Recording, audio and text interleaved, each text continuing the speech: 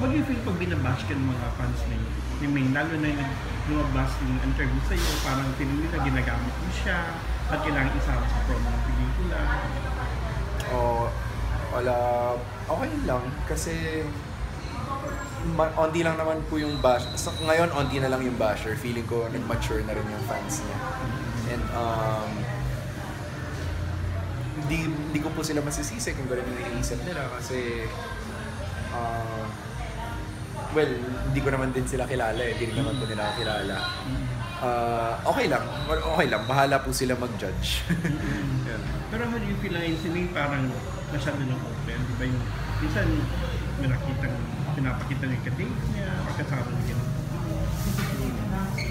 Ano po? For me, it's best to open up, to be real. Kasi yun naman talaga yung showbiz kasi alam natin na minsan hindi yan totoo, ganun. Pero nakakabilib na nagagawa na yun. Na naging ganun siya ka-open. Kasi kahit ako, parang mahirap eh.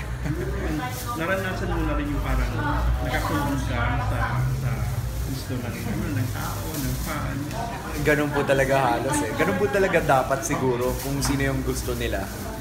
Like, bigay mo sa kanila para sa happiness nila. Pero at some point, kailangan syempre ikaw naman yung intindihin nila.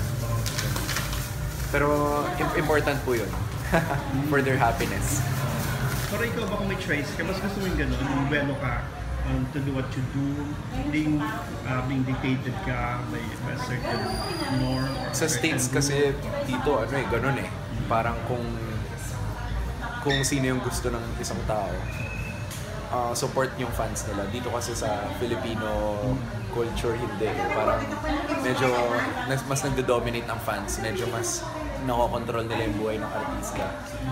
Kasi kung sino gusto nila, yun yung talagang ipupush nila pag may ibang girl or ibang third party, ibabash, gano'n. So, medyo malungkot, pero I'm hoping na dumating na yung point na lahat susuporta nila basta masaya yung idol nila. One curious question, ba't di mo na binalik yung friendship yun ni Maine?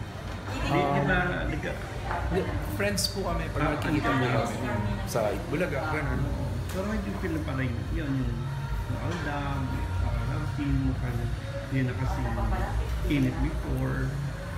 Well, basta happy ako for both of them as an individual artist. Kay Alden, close pa rin kami.